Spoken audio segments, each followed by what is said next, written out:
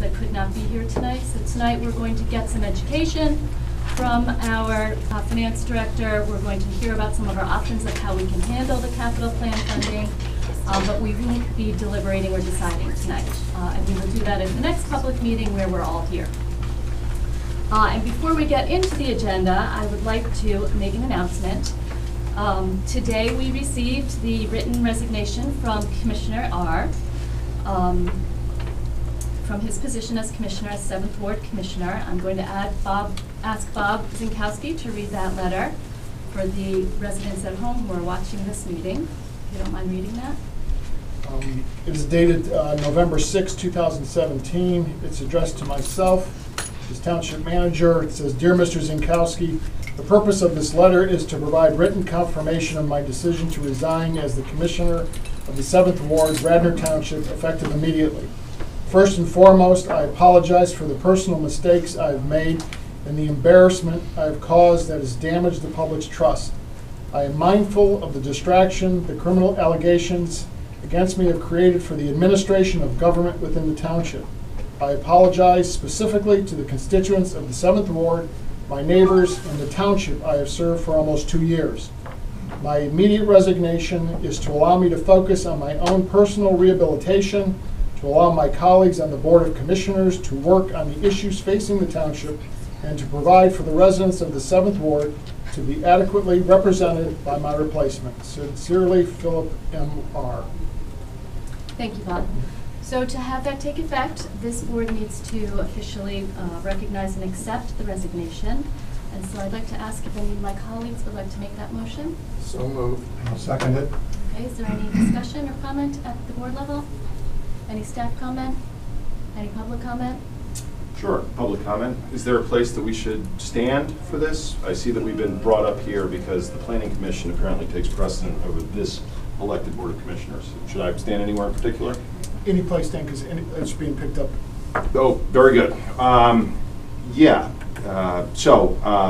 As I understand it, based on this press conference, there may be more charges now against Phil R. based on information that was provided, and Mr. Zinkowski just read a resignation letter, which in my opinion absolutely reeks of guilt from this disgusting criminal pervert, talking about my mistakes.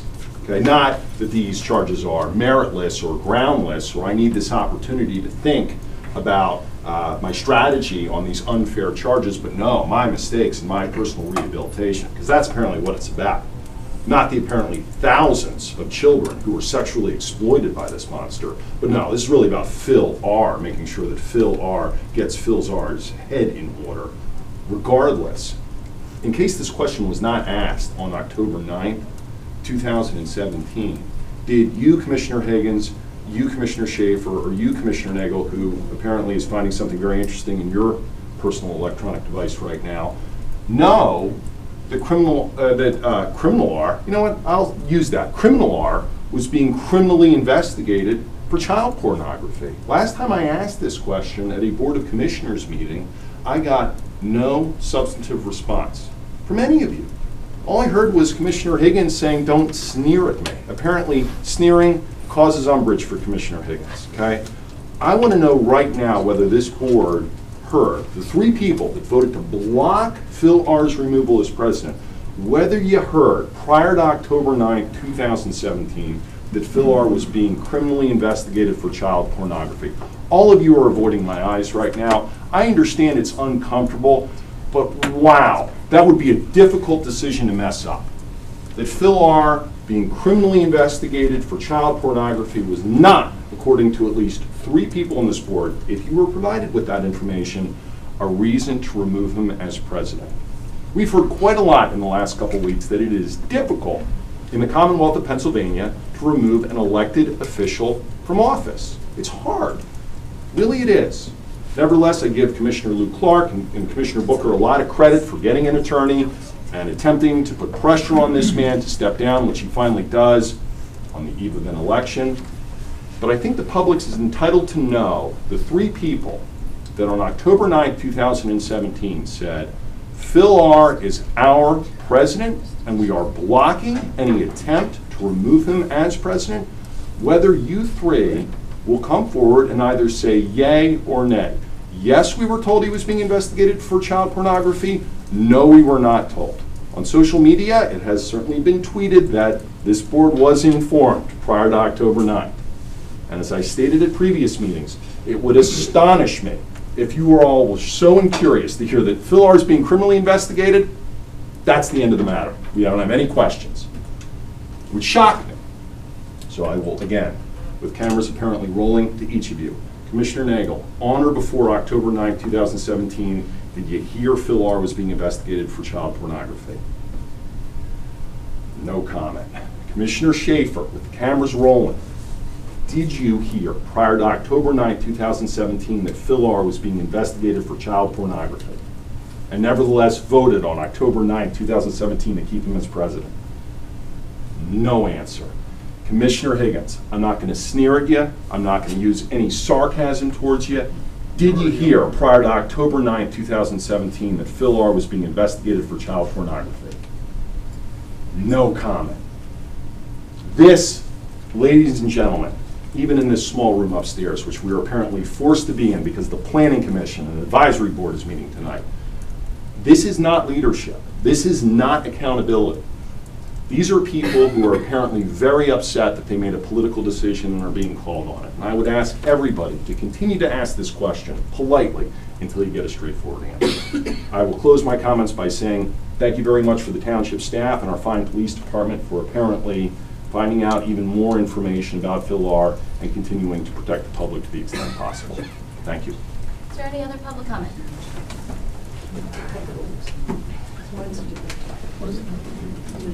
Do I stand here? So first of all, a couple thank yous to pass out. I want to thank Mr. Zinkowski for taking the action that you took. I think it sounds like you sort of did that a little bit spontaneously, and if that's the case, then maybe the township should implement a policy that those kinds of materials are automatically checked when they're turned in, and also it seems like maybe it would be a good idea to subject them either to random checks or something like that, as is standard practice in a lot of companies that do issue laptops and iPads and other things like that. I also want to thank the police. I live in the 7th Ward. I live pretty close to where Phil R. lives, and we just got through Halloween, and obviously was probably more than any other day of the year with someone like him living in the neighborhood. That's a time to be concerned. And as far as I'm aware, we got through it without incident. So I want to say thank you to all of the fine officers in Radnor who helped us get through that without incident. I want to thank Commissioner Clark. I honestly didn't know that much about you before I started to come into these meetings a couple weeks ago, but if the leadership you took on this with the action that you filed with Commissioner Booker is any indication of what you're going to keep doing, then keep doing what you're doing. And I also want to thank Mr. Rice, that Mr. Zinkowski indicated earlier that you kept the pressure on Mr. R. to resign for a long time, and I want to thank you for your efforts on that.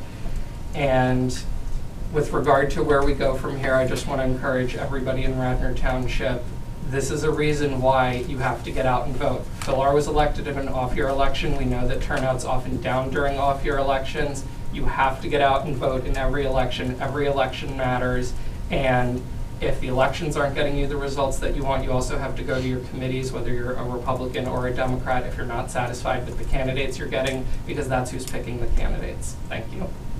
Thank you. Very well said. Judy Annapolis. Sarah Pilling, different topic.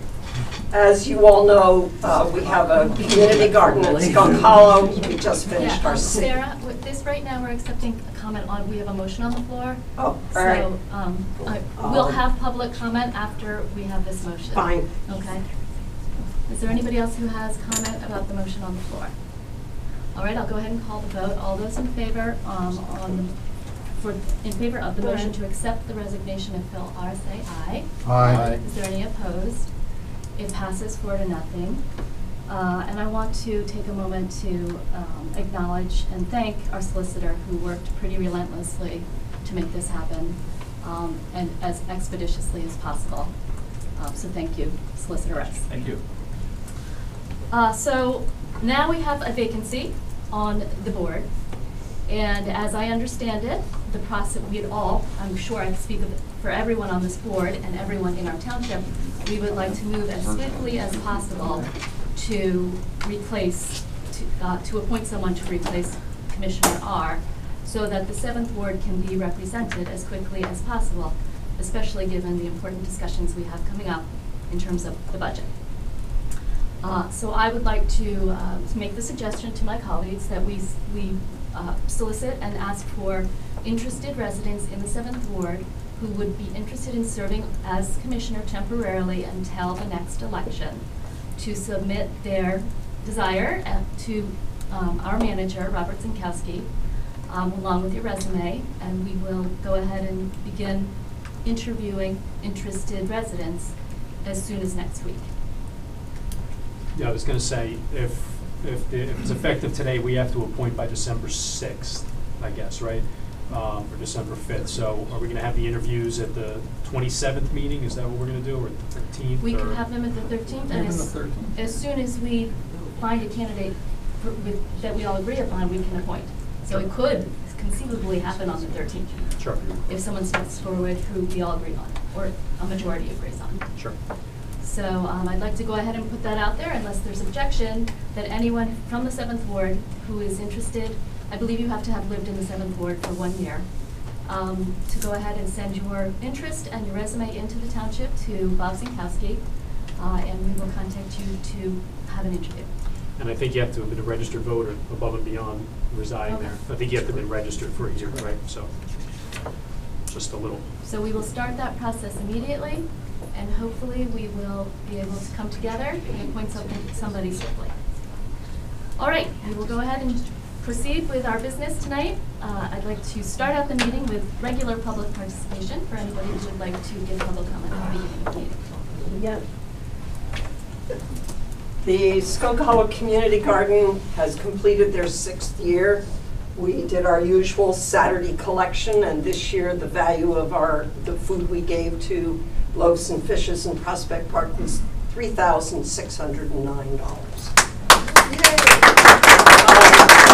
The interesting piece is it's all done comparing it to the price points at Mom's Organic Market in Radnor. And what's really interesting is the price point really has not changed over a 6-year period. Wow. I'm really amazed at the consistency of prices. Along with that, as we did last year, we are going to have a Thanksgiving drive to buy hams and turkeys for their residents. There's 650 people who are on an official Department of Agriculture accepting subsequent health. That's not a really good way of describing it, but they're entitled through the state to receive it. And last year I made an announcement at the Board of Commissioners meeting, and some people were very generous, so we are able to give more. So if anybody would like to donate towards it, they can make a check to the Skunk Hollow Community Garden and send it to Susan Stern at 202 Midland Avenue in Wayne, and Barb and Tom Schroedenbach and I will be buying the food and also giving them some money. It's an extremely successful program down there at Loaves and Fishes, and the people they're helping are well deserved. So then the other thing I really don't know a whole lot about, but Laura Luker, who's president of Radnor Conservancy, wrote Roberta Williams today something about the township recycling the political signs. This apparently is very well vetted in Montgomery County, and residents can take their signs to a number of places depending on where in all of Montgomery County you live. I don't know the details of it, but if people will just not throw their signs with the metal supports in the trash, somebody is going to figure out how to keep them, where to keep them, where to turn them in. And I was asked to announce that tonight. Thank you. Thank you, Sarah, and congratulations. That's really extraordinary what you've done with that farm, and we all appreciate it. Last Board of Commissioners meeting, Leslie Morgan, I I said a lot of stuff, but one of the things was a promposal, and I understand that our manager had something to say after I left the meeting. That's fine, Bob. You can always talk to me when I'm in the meeting. But I did put in 2 right-to-know requests about a month ago. I always do my right-to-know requests in person. The first right-to-know request was to understand why the Democratic Party is able to have meetings in the Radnor shower room without potentially a rental stream, because other people get rentals, we charge things. And, this comes into play with the Willows and how much we're gonna get and how much demand there is for community groups. And that's fine that a community group wants to do that, but are they paying? I asked for that. I filled out my right to know request. I've done this over 5 years. I probably do 2 or 3 a year. I'm not a big prolific one. I have yet, and usually if there's a problem, I hear immediately from Melissa Kahn that they need 30 days, or we don't really understand what you're asking, Leslie. I have not received that or anything from the right to know request. The second one was because, and I want to be very clear on this, I called the Martin Heldren, who chairs our ethics committee, after Ms. Schaefer's findings, and I said, what was your determination on the promposal? He said, there was a promposal, there's a process, we were told that it was followed, the process was followed, it's been a long-term process. That's what we were told in the ethics committee, that there's a process. So when I did my right to know request, I requested that I get copies of how the promposal process works, because I didn't think, after talking to 4 school board members, they had any knowledge. Most people didn't have any knowledge, and I thought it should be more equitable than a commissioner's child. It wasn't a disparagement, but I'm a big one. Okay, if there's a problem, can we get a solution? Is there a more efficient way? That's where my things came and my right to know's request. So I leave that there. I know that our solicitor will probably look at this, and maybe whenever our next meeting is, if it's the 13th, I'll come again and maybe you'll have some answers for me on the right to know requests. Well, Melissa Kahn's got to respond. So she's the right to know officer. That's awesome. Okay. I'll call her tomorrow. Yeah, and it only comes to me if she has a question. Okay. I usually get something if there's a problem, and I haven't. Okay. Well, follow up with her. I think Mr. Zinkowski can answer your question if you're interested. Sure. The Democratic Party here, the agreement was made that anybody who was using the library for any type of activities, whoever was using that would automatically be able to use this building as part of that agreement with the library. So whether we agree or disagree or anything, whoever was using the library was able to use this building. So that's why that was able to happen. Oh, that's where the Democratic Party meets at the library? Okay. And that's why they came in. The second thing with the promposal, I think maybe that's the issue, and I think that goes back to the ethics board, whatever was submitted there. And I know there's that issue that's probably under consideration now of what's submitted within the ethics board that can't get out because it's covered under confidentiality. He gave me no confidential information. He just said there was a process. I know, but I think there's process of the information that's gotten out, and I think there's information that's gotten out that has raised questions. I know to us here is information that we submitted within there that now has gotten out into the public and people have spoken about.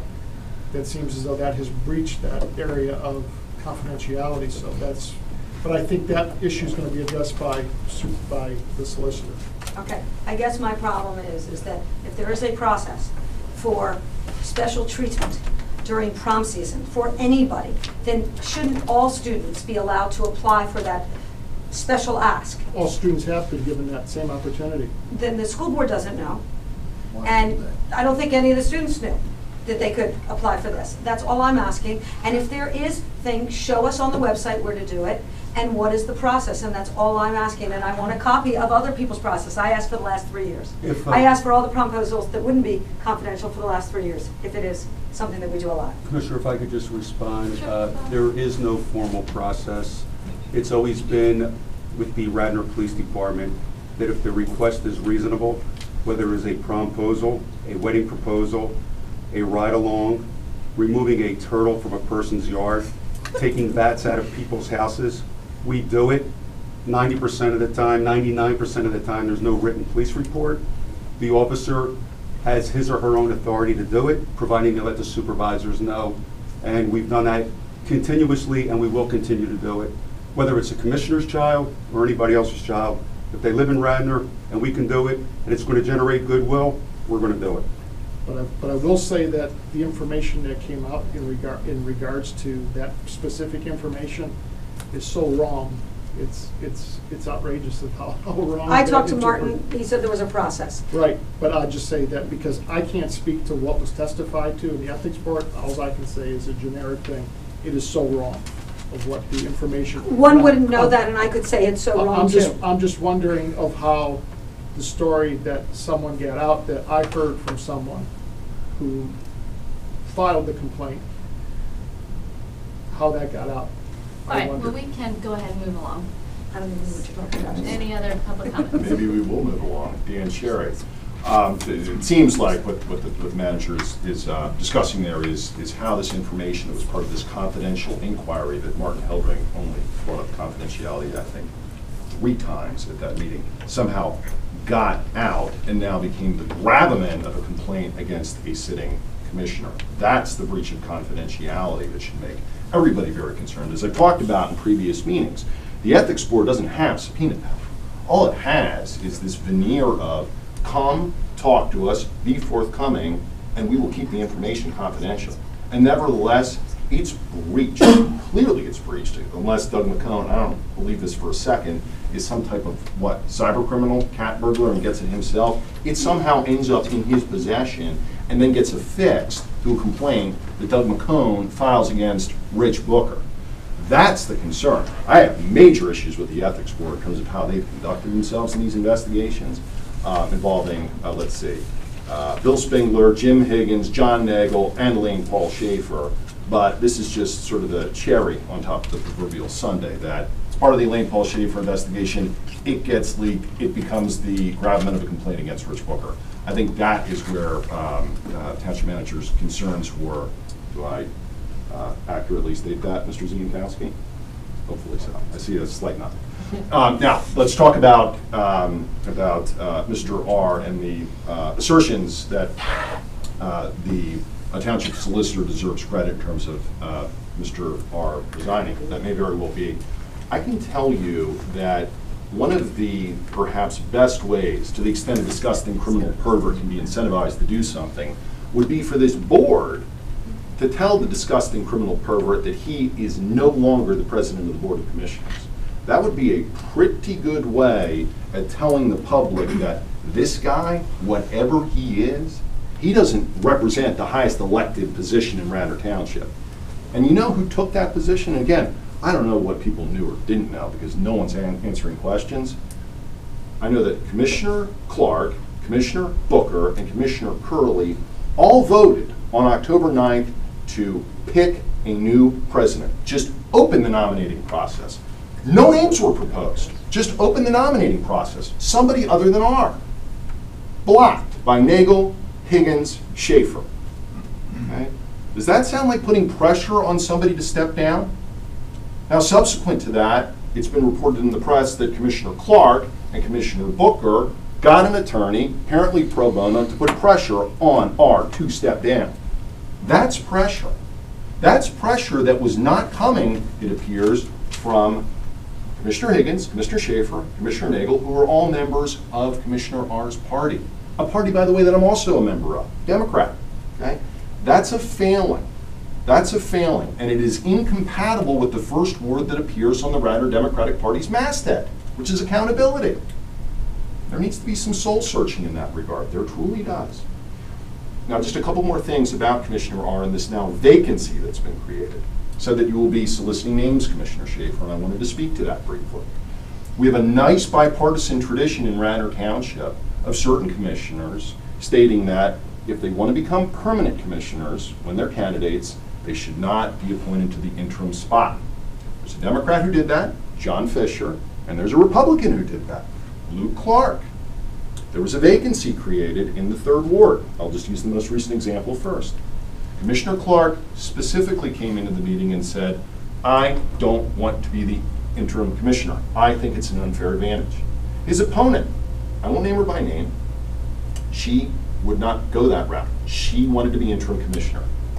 Commissioner Schaefer supported her, as did Nagel, as did Higgins.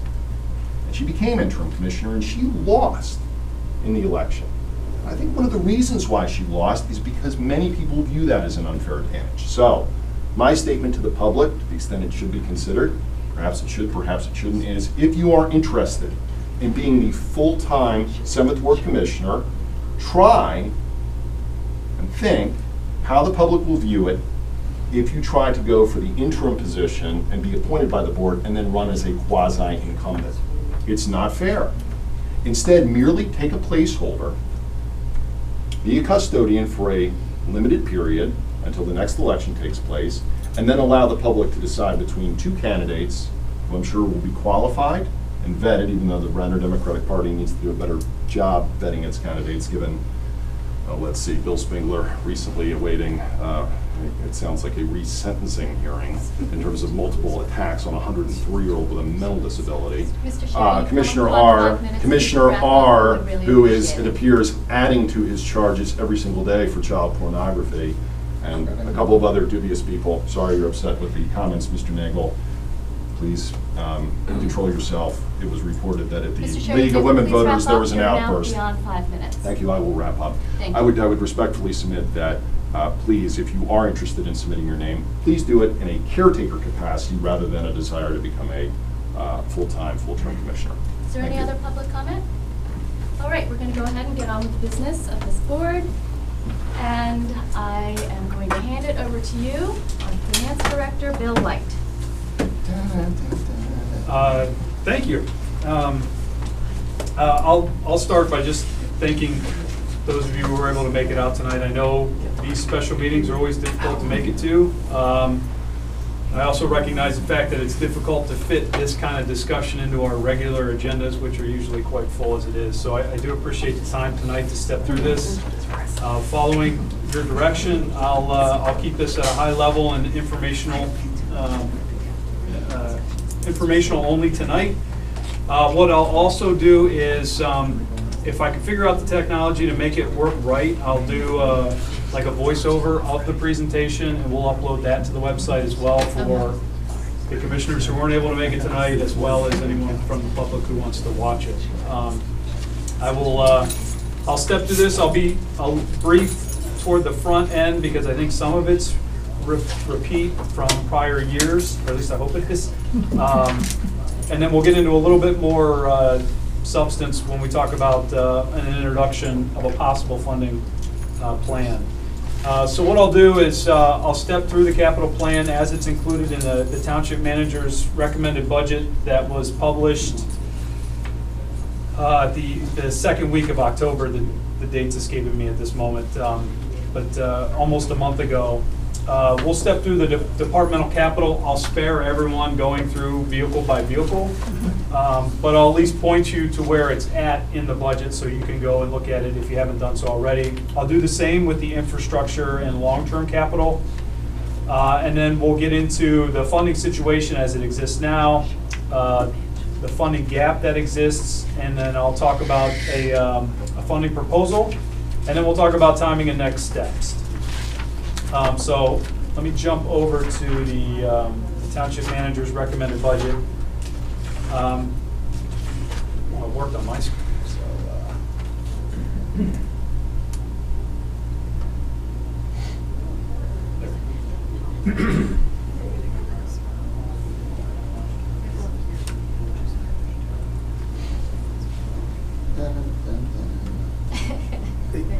there we go. Dramatic pause. So this is the 5-year capital plan. It begins on page 158 of the document. It's organized into, as it has been in prior years, based on sources and uses. So it identifies by fund where we get our money from in order to either purchase capital or install capital improvements. We have our sanitary sewer fund, which is funded through the sewer rent. We have our stormwater management fund, which is funded through the stormwater fee. We have our liquid fuels fund, which is funded by state and funded entirely through state intergovernmental revenue. We have our capital improvement fund, which is basically an extension of our general fund. It's the catch-all of every other capital project the township wants to do that's not otherwise funded by one of these special sources. And then the last two, we have a park and open space fund that has been mostly become a debt service fund to pay down on the debt issued for the open space purchases. But if there were no debt, there would be a dedicated revenue that could be used for park and open space improvements. And then we have the Willows Fund, which is an enterprise fund. We've had our discussions over the last couple of years. It's in a little bit of flux right now. We don't have anything identified in the plan right now, which is probably a good place to stop and just take a step back. When the manager and the department heads, when we were putting the budget together, we were careful this year in what we included in the budget document and what we didn't.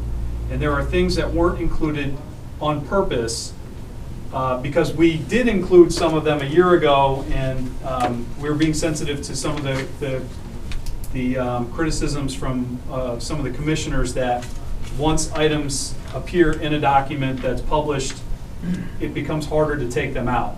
So the desire at the time was that those things be left out up front and included later at the board's discretion, or the board's direction. So specific to the overall funding of the capital program, the township manager's budget says basically, hey, we got a gap, we need to fill it. We didn't put a proposal in how to fill it. The same with the Willows in our discussions about improvements to the mansion. We've had separate conversations about how that could be funded. We didn't bake any of that into the document itself, again, because we didn't want that to become, I guess, the launching point or something that would be harder to remove later. So those are, specifically the Willows is kind of on its own separate track. So we left it on that track and didn't want to disrupt it by throwing it in here. But it is still something very much that we have to figure out how we want to fund.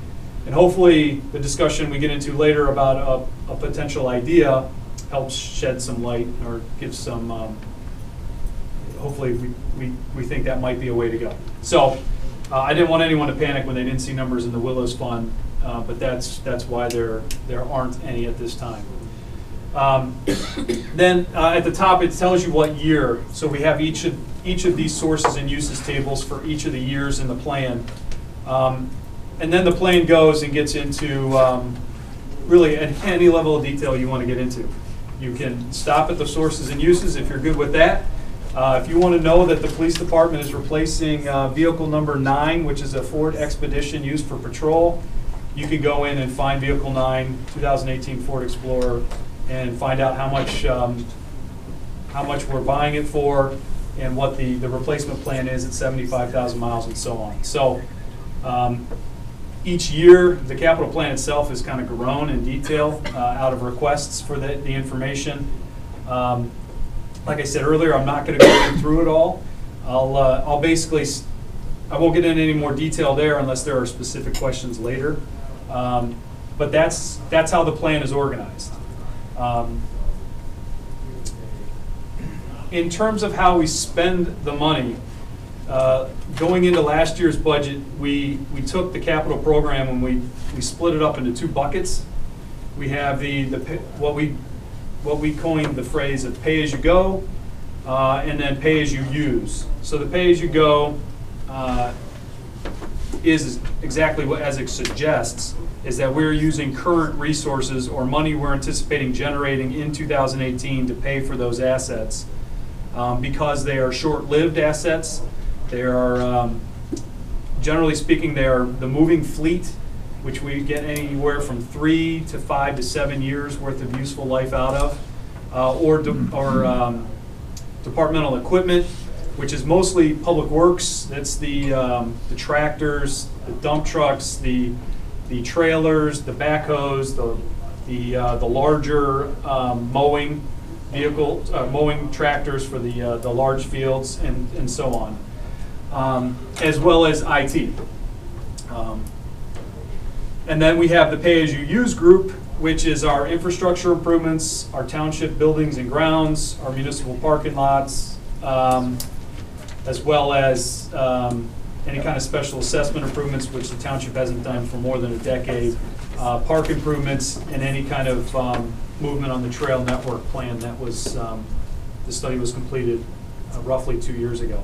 But the reason why this group was segregated is because these assets, as you can imagine, have much, much longer useful lives, which opens opportunities for different financing. In some cases, it makes sense to finance or to borrow for those improvements. And I'll get into a little bit more detail why best practice or suggested practice in some of the governmental accounting groups say that that is a better way to go, certainly within the resources you have available to pay for the debt. And then at the end of the day, at the bottom line, what this does is it calculates how much tax would be needed to fund the program in order to maintain a $250,000 balance in that particular fund. We don't carry fund balances in any of the special funds. At least in this document, there are cash balances in those funds, and those cash balances are used for the capital projects. But an example in the sanitary sewer fund is we also have 3 full-time employees, which obviously aren't accounted for in a capital plan. So we don't commingle the operating and capital fund balances, or we don't want to suggest in the capital plan that a larger fund balance exists when much of that is needed to pay RHM or the operating side of the program. So the only fund that we do try to maintain some balance in is the general capital, and that's to account for variances and surprise projects that may come up. We don't carry a whole lot in this particular fund because we have the fund balances in the general fund that the board has the policies establishing those. So we don't carry heavy fund balances in 2 different places. We keep it all in the general fund. So that's how the capital plan is organized. Again, if you want to go into and find out what each project is and the reason why those projects are being recommended, you can do that. When we're in a discussion more along the lines of decision making and direction, I think probably the best place to go with that is start by identifying the projects that the board agrees with or thinks that need to be funded, and then we determine what the funding source would be from there. But one thing that we haven't really zeroed in on in our discussions is what projects everybody agrees on. Everyone has their projects that they agree on, but we just have trouble getting them all together in a meeting and hammering out which ones we, as a group, agree to fund.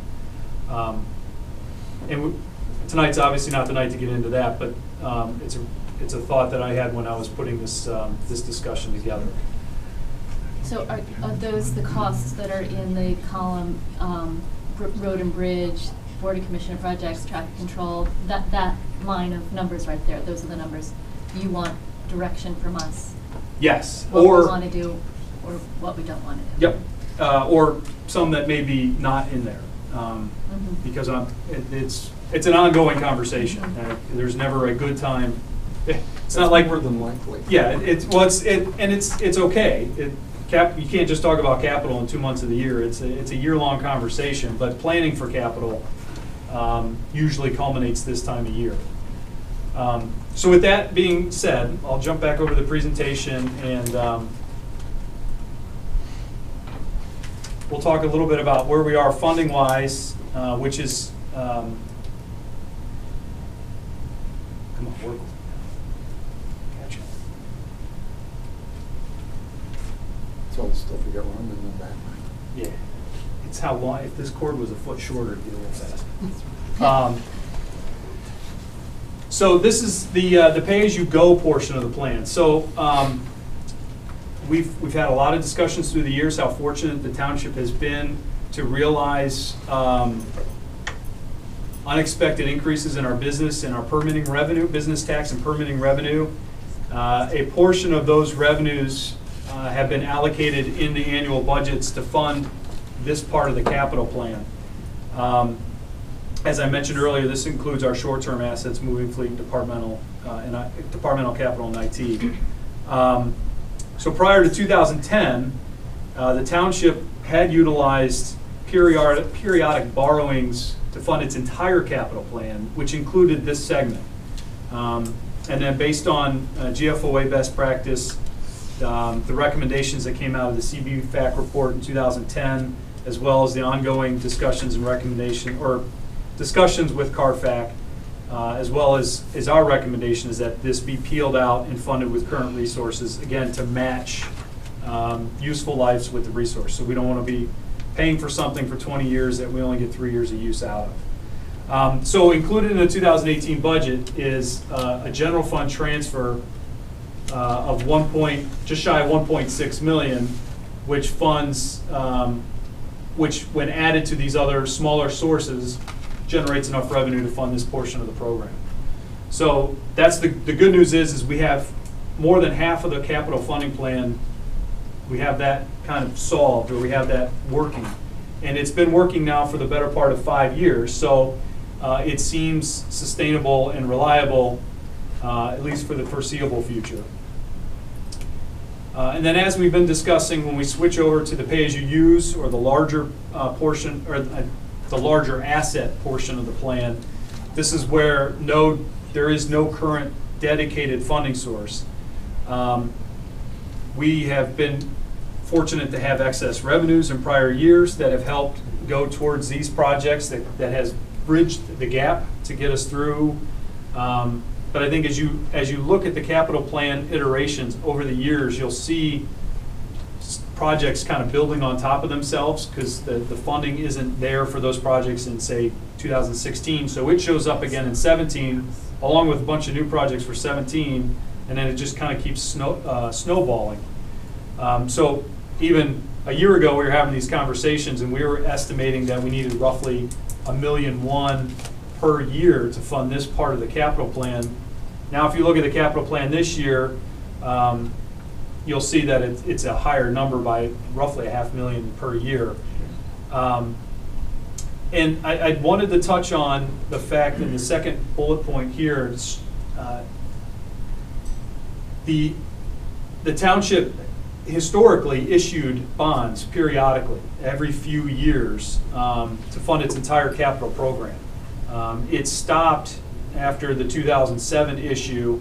We don't need to get into all the reasons, but economics was probably the biggest when the revenue stopped, or the revenue slowed down for a year. That, coupled with the fact that at the time the township had a lot of debt, a lot of recent debt outstanding, I think everyone just paused. There wasn't another thing that once you and Bob came on board, we determined that was really being misused. So, for example, we were using that to buy police cars. Yes. Yeah. Well, yeah. Absolutely. Short-term yes. assets and long-term debt. Absolutely. Yes. But the practice itself of using intermittent borrowings to fund the capital program have been going on for decades, and a lot of it was for roads and sewers as well. So,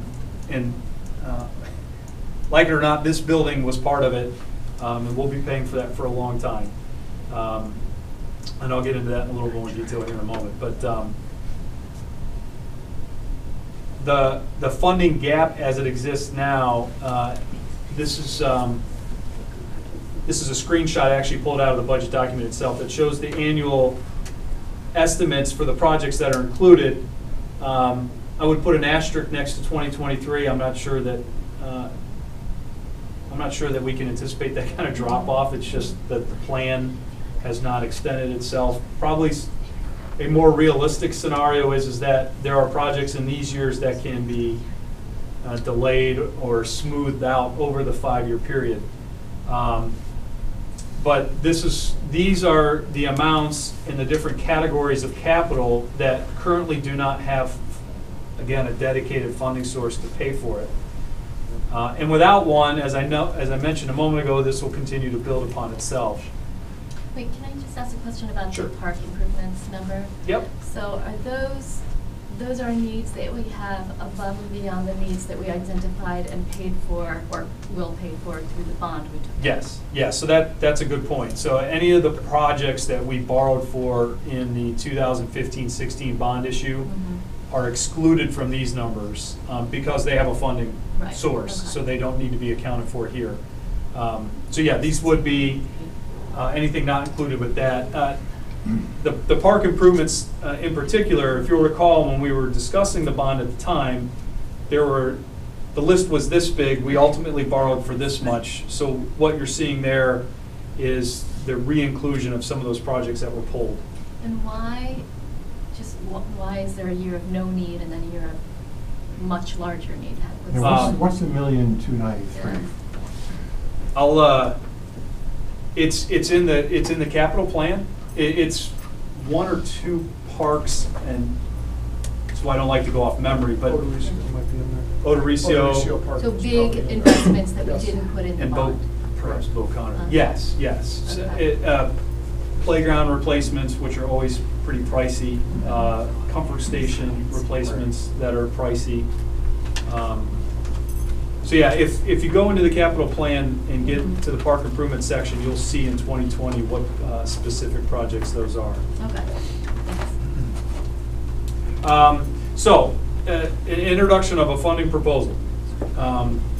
Understanding that for tonight, this is being rolled out for the first time. This is the start of the conversation. But what we had been working on with CARFAC, not this year because it wasn't part of what the board direction to CARFAC was, but in prior years, as it relates to capital funding, we had worked up the concept of getting back to doing smaller intermittent borrowings. In this case, we estimated $3.5 million every 3 years, which after you pay, and those bonds are 20-year fixed interest rate bonds, tax-free or tax-exempt bonds, which make them even more affordable for local governments.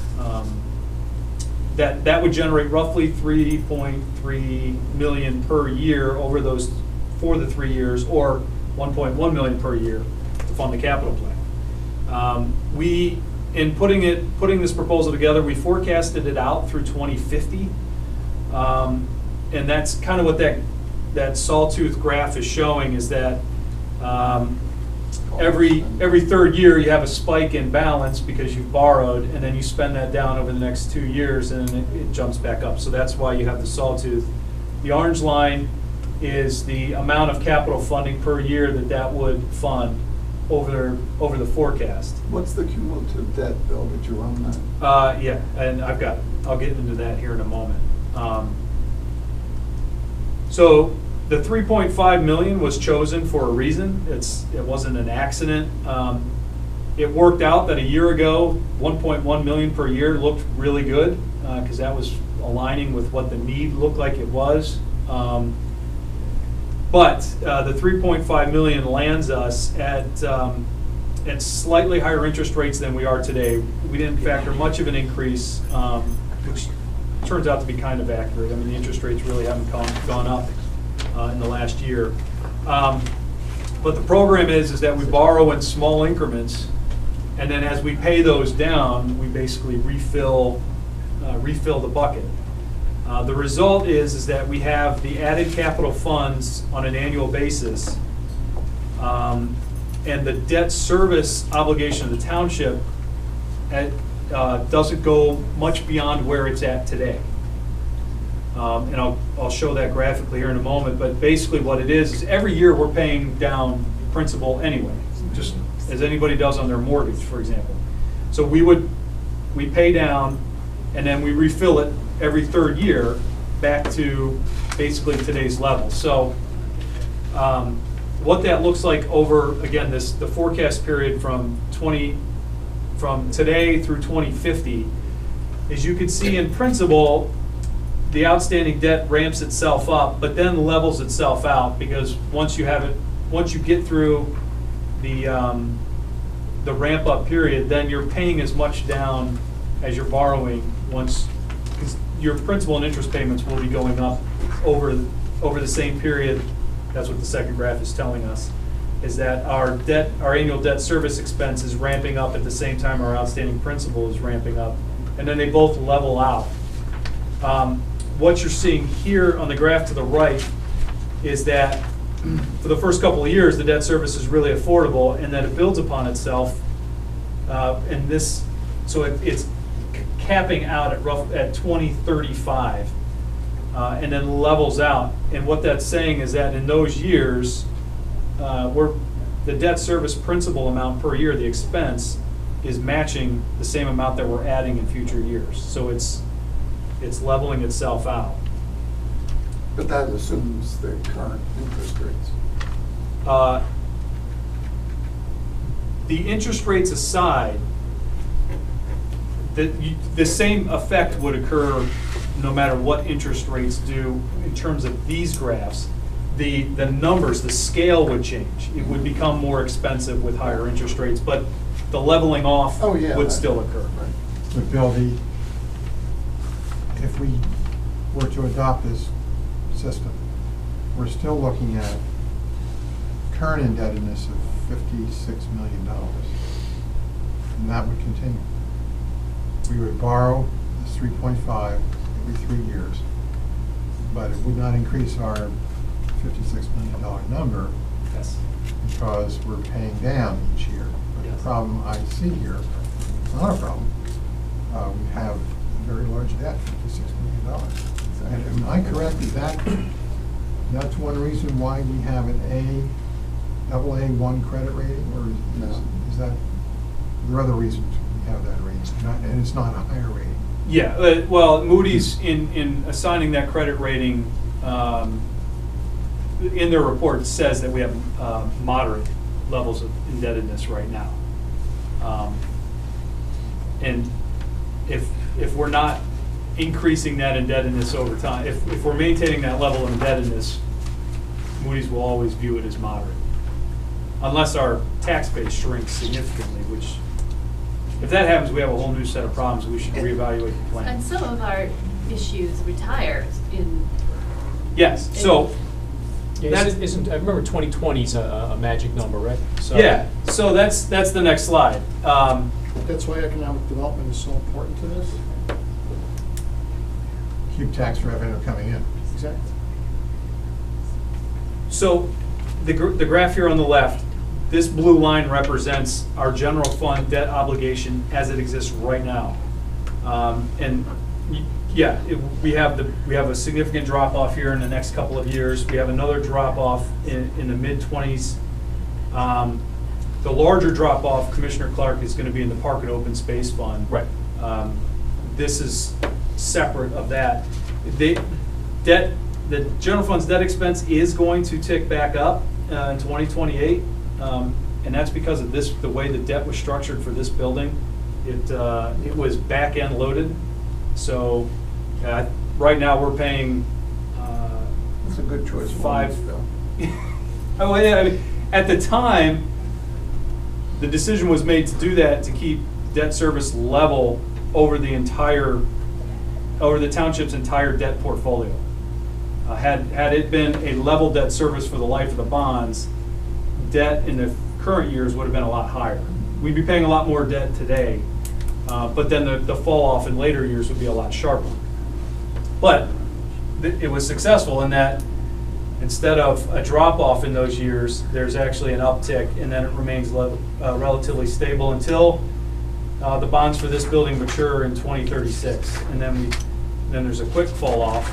And the reason why there's such a quick fall off there is, again, outside of the library, trails, and parks bonds that were done in late 15-16, there hasn't been any new debt, general fund debt, issued for over a decade. There have been refinancings. There's been plenty of refinancing, and the reason why we do those is to achieve savings on lower interest rates. But the only time we increased indebtedness through a refunding was when we did the termination agreement on the swap. Yep. We borrowed the $4 million termination payment. But that will mature in the next couple of years and is part of this drop off. So the graph on the right, the orange line is added. I know the scale is a little different, so it doesn't line up perfectly, but the blue line is the same between the two graphs. The graph on the right adds an orange line that shows what the new debt service would be with the additional capital, with the borrowing plan included. And through 2027, it stays basically at the same level it is today. I mean, slightly higher, but definitely manageable within our general fund budget. There is an uptick then in 2028 that if you could see the gap or the distance between the lines, it stays the same. So the uptick here is just mirroring what's going to happen anyway. And then there is some debt service growth in 2032 through 2036. That's more for forecasting and planning purposes than it is for preciseness. Obviously, a lot will change between now and then.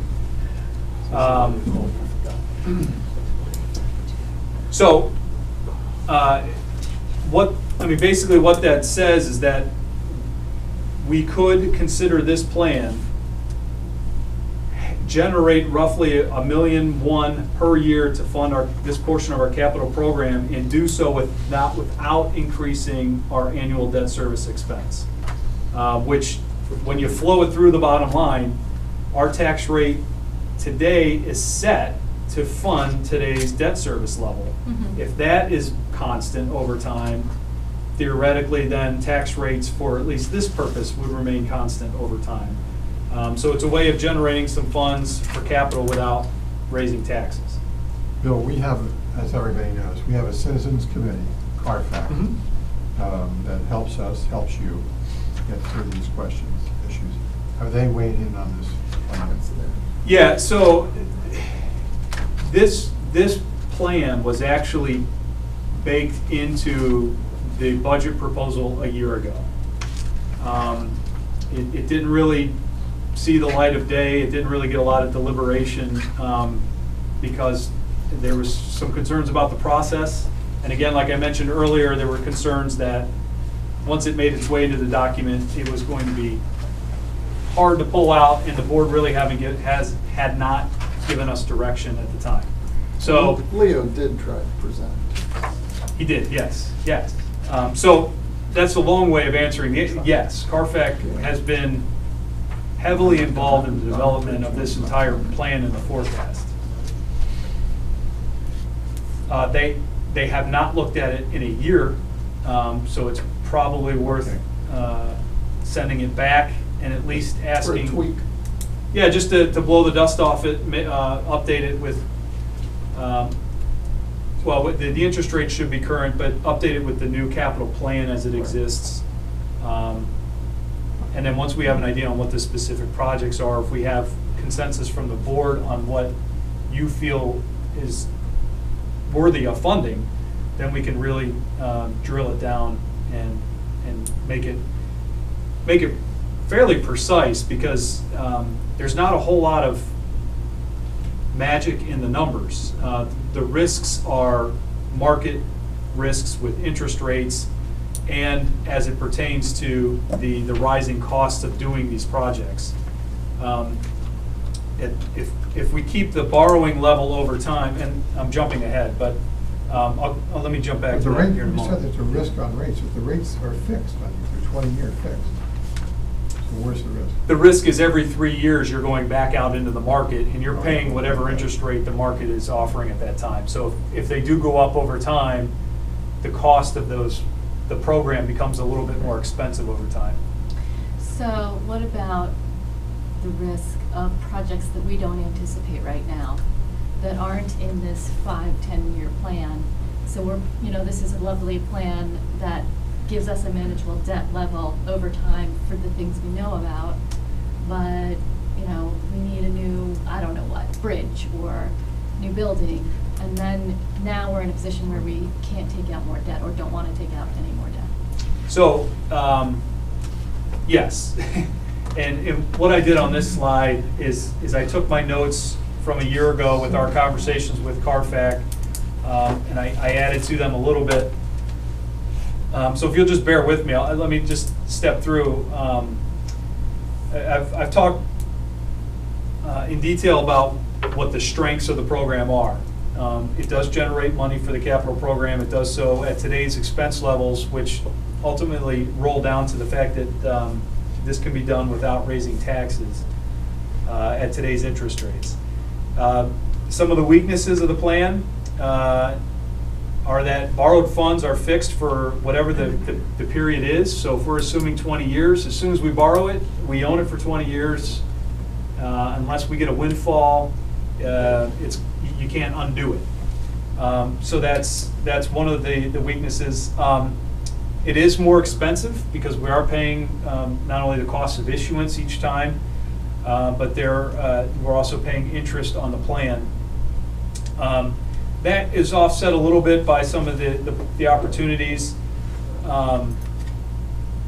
or even the last bullet point under the strengths is that, the second to last bullet point, that we're matching the benefit or the asset life with those who are paying the annual taxes that are funding it. So as we pay taxes as residents, we're also enjoying the benefit of the new asset. Bill, under that last weakness though, more expensive than cash, but don't you have to consider the opportunity cost of that cash? Sure. Really what I'm referring to there is more of a direct real estate millage that the board would say, all right, we're going to raise millage by X, and that is dedicated to the funding of the capital program. In that case, there's not a whole lot of opportunity costs outside of what else that millage could be used for, but that would be a deliberation for the board. Some of the opportunities is it does force prioritization of projects, and it limits the added capital projects that are outside of the plan. To your point, Commissioner Schaefer, that is both an opportunity and a threat, because as the last bullet point on the threat is it does say it could limit the opportunity to borrow for larger capital outside of this program. By no means would we be restricted from borrowing more money for larger outside projects or projects that could be funded with other sources. So we all know we have a sanitary sewer system that is in need of lots of capital improvements, starting with the reimbursement of the general fund for the ones this year. That is outside of this. So if we had $3.5 million for this program and we decided $7 million, I'm making the number up, so please don't write that in paper. If it's whatever the number is for sanitary sewer, it could be $10.5 million. $7 million is going to be funded by the sewer rent. The $3.5 million is funded by the general fund, and stormwater factors in as well. So we always have the ability to fund or borrow additional dollars with the monies generated by the sanitary sewer or stormwater funds. I did want to point out in the opportunities that this plan would capitalize on the township's strong credit rating. We are AA1, AA1 steady. That rating was just affirmed by Moody's a month ago. We had they called, as they periodically do, and just say, hey, we'd like to talk to you about how you're doing. They have a very set list of things that they want from us. It's a blueprint that we go over with each refunding, with each new issue, and with each review that they do. So administratively, we have the templates already ready to go. So when they call, we generate the reports and ship it off. So they affirm that credit rating at AA1 steady. That is one notch below AAA. In the report, and I'll share it with the board, and I can publish it to the website as well. It is a public document. Moody's goes into some detail about what puts us in the AA1 category, and what would hold us back from AAA. Quite honestly, the things holding us back from AAA aren't necessarily things we have control over. The primary one that they cite is the reliance on the business taxes. Given that the business taxes are subject to economic swings, Moody's just puts that in a category of watch out. Obviously, if we wanted to hinge that risk, we would need much higher real estate tax rates and not be so reliant on businesses, and that's not a real popular position to be in either. So again, AAA, it might be something in the future. To the manager's point, strong economic development, redevelopment, business tax-based growth would go a long way there. But at any rate, for the purposes of tonight's discussion, AA1 is not bad. We're getting excellent interest rates as a result. This program does carry with it the interest rate risk that we talked about, as well as inflation risk. What I'm referring to there is if the program does not expand over time in funding, as projects become more expensive to install, obviously our project list will have to shrink. But there's no obligation to take out the every 3 years. So if interest rates shot up, that board, whoever's sitting, could make the decision, we're going to have to delay all these projects. That's exactly right. So that's one of the strengths of the program, is that every 3 years, the board has an opportunity to revisit the plan, make sure it's either on track, off track, does it need to be expanded, pulled back. So it gives the board, and so this board doesn't bind future boards into a plan that is set in stone. They will have opportunities to evaluate it themselves. As we talked about, though, the one thing is that it would obligate future boards to pay debt that has already been taken out. But the counter to that is that the debt that has been taken out has been used to fund some improvement that taxpayers are benefiting from anyway. So it's not sunk, it's not lost, it's being used as it was borrowed for. There's also opportunities to offload some of our liabilities too as well, that may involve into our capital programs that we look at. What do you mean by that? Like our sanitary sewer system. Oh. Yeah. Talking about selling our That's what he's sewers? alluding to, right? Yes. I didn't think there were many buyers out there that would want our sewers. This is a wave that's happening across the country, because one is it's expensive. Most communities, and again, straight to lay it all up cards on the table, there are not many political bodies willing to raise rates high enough to cover the expenses of what it takes, and we are an aging system.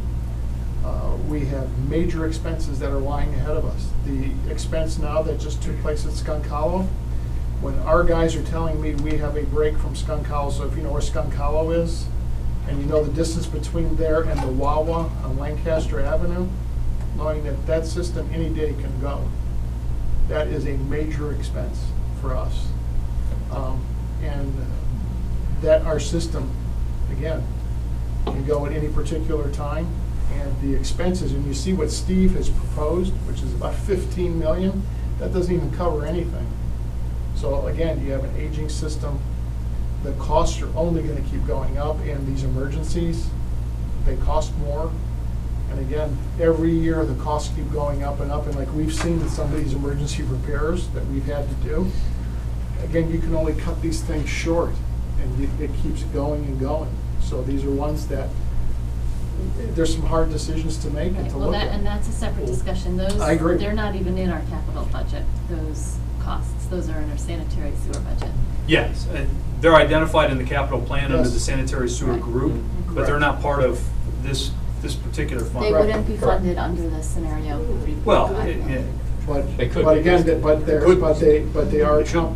But they are a conversation under the capital plan, though, and I think that is probably one of the major discussions we're going to have. So the benefits there would be that Aqua takes on the I'm assuming it's Aqua, because I know they just tried. Or somebody else, correct. Okay, because I know they just tried to buy the Chester Water Authority, and that it didn't go through, but they made the play. They So- bought Linfield Limerick. Yeah, Yes. so. there's been a handful. Yes, there are, and this is in not only our state, but throughout the country. Sure. This is a movement. So the benefit for us would be, I assume, an infusion of tens of millions of dollars in cash. We don't have to worry about it. The detriments would be, we lose control, because then they can do whatever they want, essentially, right? And they can charge Well, they're whatever they want. regulated. Well, They're but regulated by the they're PUC. regulated, and the state just put something in about a year ago, I believe. But we that just can- saw. That can be controlled, but also too, as part of that negotiations, you have the ability to say, we need to make sure we buffer that in. But that's a whole part of the process that I think. Just things to think about. Yeah, yeah, the legislation adopted by the state about a year ago referred to not only the rate, how the rates are limited, but also how the assets are valued in the acquisition. Up until that legislation was adopted, it was always on a cost basis, which is cost minus depreciation. Now it's at a fair market value, which changes the games for municipalities pretty substantially. And that's fair. I guess I'm also thinking about their actual handling of any infrastructure improvements. You know, where one of my neighbors is here, we've had a couple meetings now, which has been much appreciated. My experience, and you tell me if I'm wrong, is, you know, they want to do Midland Avenue, let's say. They're going to do it when they want to do it, right? And that's going to be it. Well, but that's all part of the discussion. Sure. That you have to say, look, here are the top priorities that we know are bad. These are ones that have to be, if we decide, these must be done now, within this window of time. These are top priorities right now, and they have been priorities. And then these are the rates, because again, too, you've got some residents, one, fixed incomes, two, that don't use a whole lot. Sure. So you want to make sure you protect there, but then also you have some high users that, again, too, how, you know, those are the ones where the rates should be, and that goes to, based on people who use electricity, high-end users of electricity, they pay more than those that don't. So again, that's all built within that. I'm not sure this is a real sensible political solution, because I can see our taxpayers complaining if we were to do this. And I know this is almost a theoretical discussion. Oh, I think this is one that. I could see our taxpayers, if we did this, saying to us, my sewer rate has tripled in the last 18 months or 24 months. And that's because you sold out to a private company, and you elected officials did not want the responsibility of looking us in the eye and saying, your rates have to go up. Instead, you sloughed it off to this private company. And second of all, the private company is going to have a nice, healthy profit margin in there, which the Township of Radnor doesn't now charges its taxpayers. So I'm not so sure this is a viable But political you have the control to set what that rate will be. You have the ability to negotiate, because there's nobody that's forcing you to make this decision unless the terms are acceptable to you. However, if you look at what you would have to raise rates to, it would be interesting to see how well, and I'm not saying this, but I would like to see an elected board turn around, because you would have to change, that number would be astronomical. Don't we have an obligation to hear from them at least? You're absolutely right. I think you got to be able to hear it. Well, just to throw it out there, I mean, so and this is just forecast, this is just what's in there, but there is a call, at least the proposed budget as it is for 2019 has a 66.95% increase in the sewer fund, okay? So, in order to meet our obligations. So, I hear what you're saying, but. We're not proposing that. That's just the number that sits That's there. a number that's in there to make the numbers add up. Yeah, In that's terms of what we need to do. I get algebra. that. But the point is, those are the numbers that we're, not that we're gonna have to do that, not that we would ever do 66%, but Well, that's what's in How are there. we going to do this? But this is how, but see, it goes back though, Jim. This You're going to goes- make these but- repairs, you're going to have to charge. But if you go to like let's say you do this in theory as a private customer, if I'm not using as much, that means I'm not paying as much. So basically, it goes down to the user fee. So if I use very little, I'm not going to be paying it. But if you go ahead and assess this across the whole system, those who don't use that much are going to pay a lot more than what they may be utilizing. So now the balance of the equity is really, I think you have an imbalance of how that's going to be utilized. The tendency of that. All right, let's- across. Something to think about. Yeah, I mean, the other, just, Yes. the discussion about the percentage increase, that assumes that we're using cash to Right. do a project. We always have the option of borrowing Correct. and smoothing that increase out over a longer period. If nobody knows, I can look it up. Do we know how much Limerick was bought for? 73 to 75 million But dollars. they have a treatment works. Yeah. But that was the number. Township, Limerick Township. Yeah, it's not comparable. It's not apples and oranges. Actually, I could share also, Moody's did a publication that I think it was Michael Wolf shared with me. I can send that off to the board too. There's a couple case studies in there. Yeah. And Moody's does a good job of, Is there any long-term? there's some that happened a few years, quite a number of years ago, yes. Yes. And those are interesting to read because they're usually stories of how the government itself did not handle the proceeds real well and are kind of back in the same position they were before. But they're in a position now without having the sewer system. But they didn't really use the. But what I'd be more interested in seeing is, it always, in the short term, it's very appealing. It's the long term, when there is not the same type of pressure that electeds have to keep costs down when you have a private entity, and they have to make a profit. Yes. So over the long term, there's pressure that will step in that we don't have in the public realm. And it tends to it ends up with higher rates for the user. Well, and I think it goes back to, what John said. I think you've got to hear the process, because really without hearing it, you can juggle it all over. But I think when you hear it, then you're able to make a decision based on it's all out there, and then you can calculate it, because it may come out to say it's a bad deal for the township, or it comes out to say, how do we not do this? Right. Because all these protections are built into what, Jim, you're talking about exactly. All these protections have to be built in. And something that, when we all aren't here, somebody else can pick up and say, oh, it is crystal clear. There's a problem. 20 years down the road, these rates don't match up. All right, so did you have more on the regular capital funding? I just wanted to finish up. Actually, I had one slide left. Talk about the timing a little bit, just to make sure that we know that the reason why, the primary reason why the capital plan is part of the budget process is because the board only has one shot every year to affect millage rates. So if the board is resolute on not adjusting millage rates for 2018, the capital discussion can span beyond the next couple of weeks. It's not like we're forced to make a decision by the end of November. If the board, well, if the board decides, look, we're not adjusting real estate taxes, then we're kind of back to the drawing board on how we're going to fund capital anyway. And that could be a longer discussion.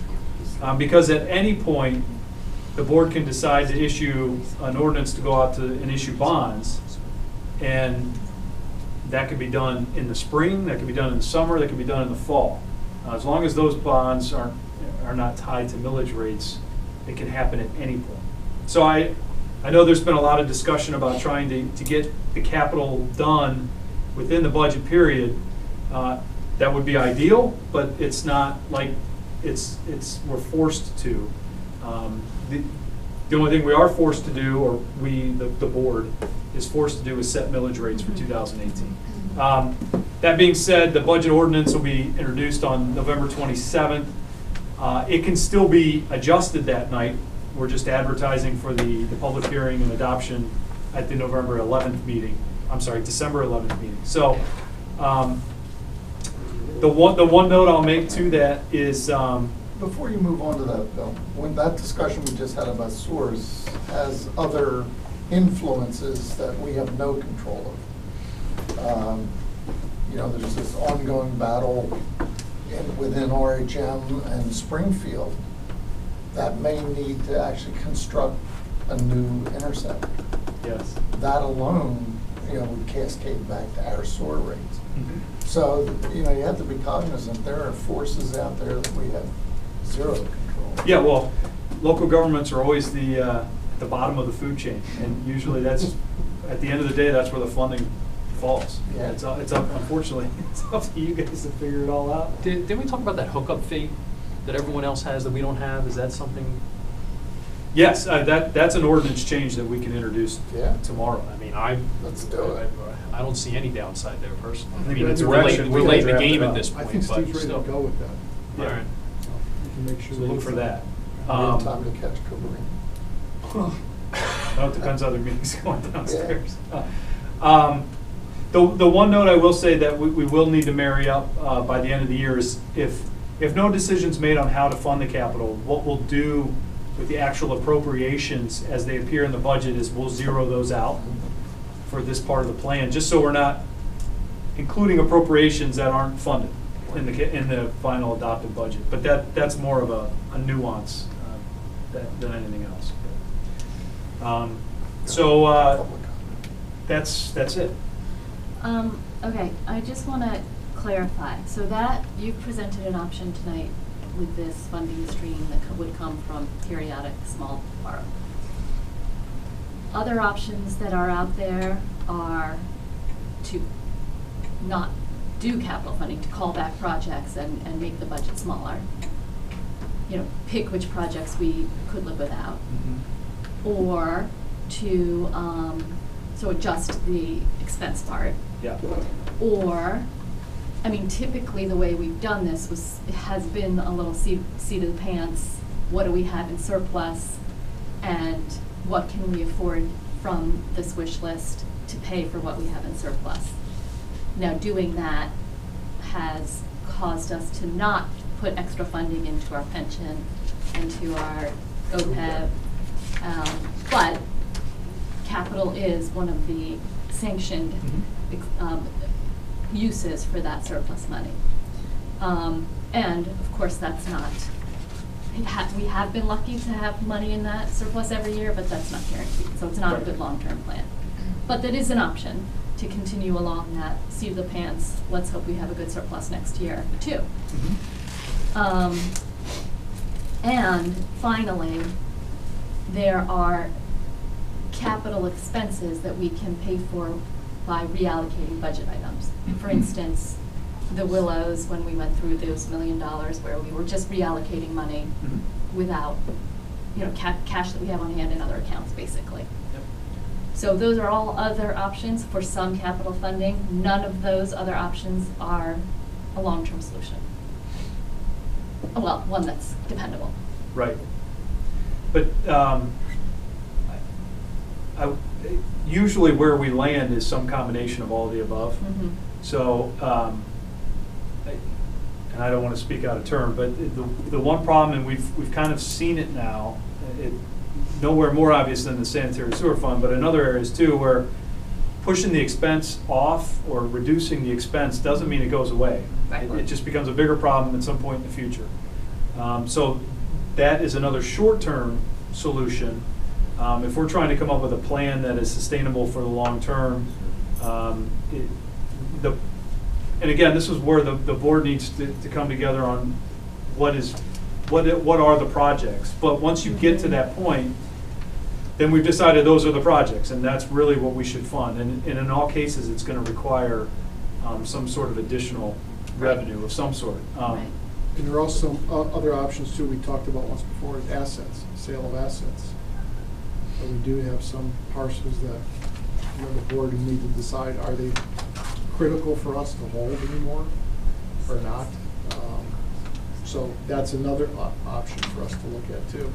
Do we revisit that and look at the inventory of real estate that we have and properties? And is it essential that we hold some slivers of land that at some point in time people gave us or whatever? Do we need to have some of these pieces of We have land? those too. We have a whole study on that. Correct, and that's done. Gathering dust for 4 years.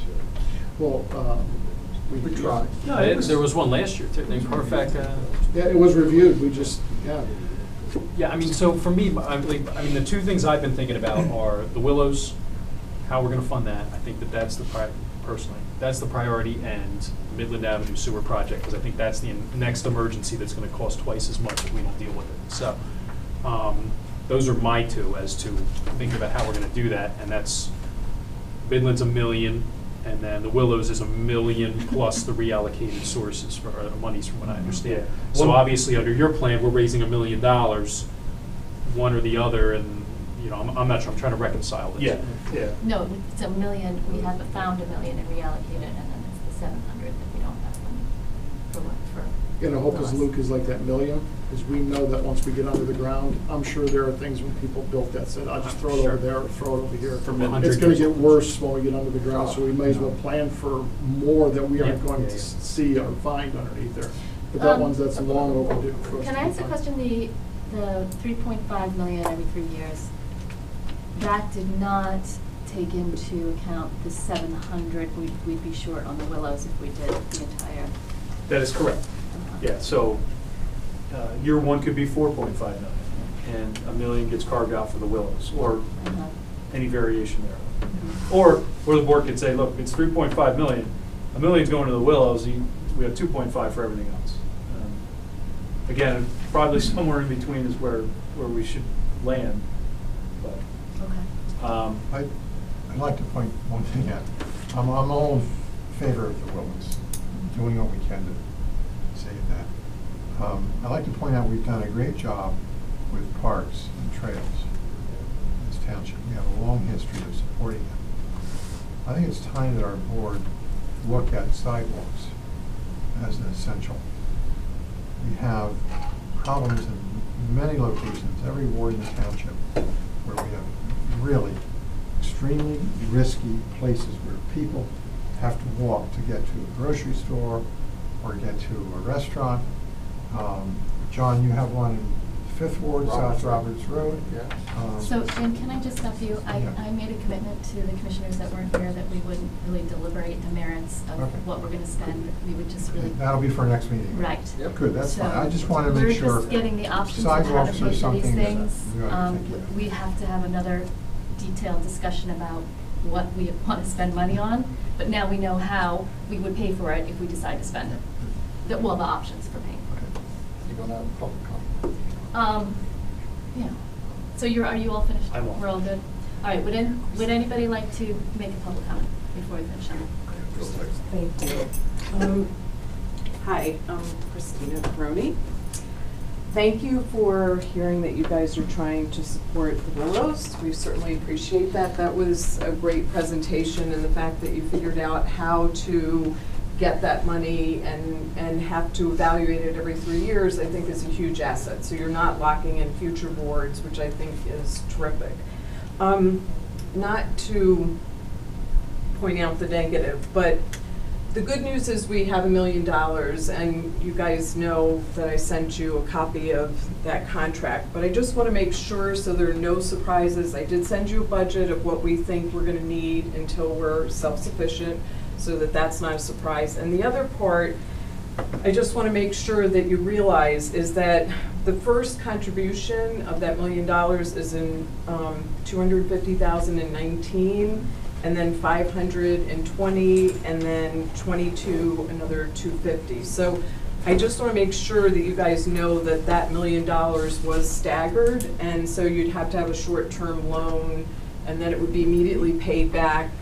It could be January 1, it's paid back. But just so you know, that was the time frame. And I'm sure you know that to build it in, but I want to make sure there's no surprises, and you know about the carrying costs. So thank you, I appreciate you guys considering it, and we hope to have a good discussion, I guess, next meeting. Is that? I think we have to put it on next meeting. Yeah. And can we We're running have out of the time. Right, and can we have the MOU on there too, the memorandum of understanding, that as well? Whether to We'll approve discuss it. it with Bob. Yeah, well. Because I haven't gotten any feedback on that, so. Well, the contents of that depend on what we decide to do in Right. terms of funding. Correct. So we Right. can't Right. decide Okay. upon that Sure. until we decide Sure. upon, in that is our commitment to fund the Sure. whole thing. Right. So we have Sure. to figure out if we have the votes for Fair that enough. and that. Yep, yep. Okay. Any other public comment? Jane Yelly, Rosemont in Conestoga Village. I've been here a long time, and if you keep putting stuff off, time after time after time, someone is gonna have to pay the piper. So if we could do it in a much more level fashion where we take the chunk from the Willows to the fire department, or whatever it is, one of these days, someone's gotta pay for this. So, and I mean, let's put our big girl pants on and our big boy pants on, because, you know, we have property that we have that's falling apart. We have sewer systems that are falling apart. We have stormwater problems. They're not going away. And if it keeps raining the way it's raining now, they're really not going to go away. So I just really think that an overall look at the whole process has to be done and say, okay, I know this is going to be painful, folks, but we've put off the piper for this long, and the bill is coming due. And that's just, you know, the way I look at it. Thank you. Any other comment? Public comment? All right. Motion to adjourn. One, if I may, just for the next meeting, we'll try to keep off as much stuff that we can to push to the last meeting. Oh, wait, I'm so, is public comment over? She just dropped me. I'm sorry. Meeting was adjourned. Go ahead. Yeah, come on. Don't distract me. Sorry. I have a suggestion about, I'm so sorry, I do have a suggestion about the sewers. I've floated it out to a few people. We've got 100, no, I have. We've No, I got, said no pun intended, because you floated it. oh, sorry.